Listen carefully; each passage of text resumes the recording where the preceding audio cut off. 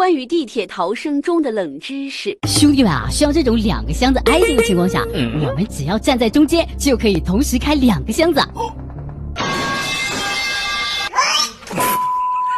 并且新版本的加密箱也是有所改动啊。现在呢，我们的加密箱只有10的空位。按照以前，如果我们想塞20重量的变卖物，我们需要手动调出来一个，不然放不进去。现在呢，直接塞到加密箱里面，系统就会自动分出来一个。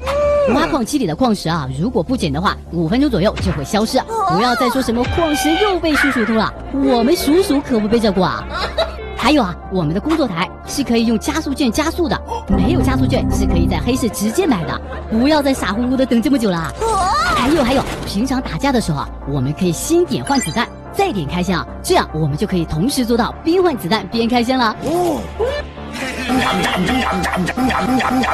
在打 BOSS 的时候呢，这老邓啊会用火球灼伤我们，只要在他扔火球的时候啊，把火球打掉，这样就受不到灼烧了。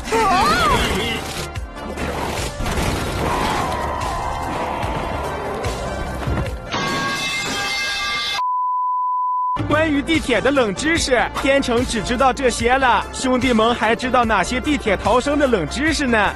开心一笑最重要，我是天成，点个关注吧。